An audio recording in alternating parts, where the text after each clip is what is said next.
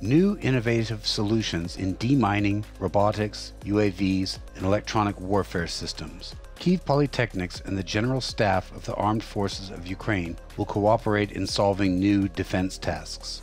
Currently, the Kyiv Polytechnics develop advanced defense technologies, train qualified personnel for the defense sector, analyze and forecast the course of war in the Situation Center. Such innovation solutions are extremely necessary for our state to speed up victory.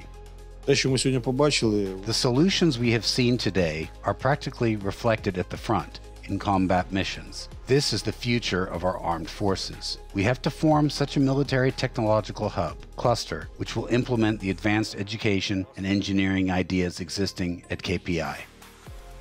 The two parties signed a memorandum of cooperation. Hence, science and the armed forces will work together for the security and defense of Ukraine.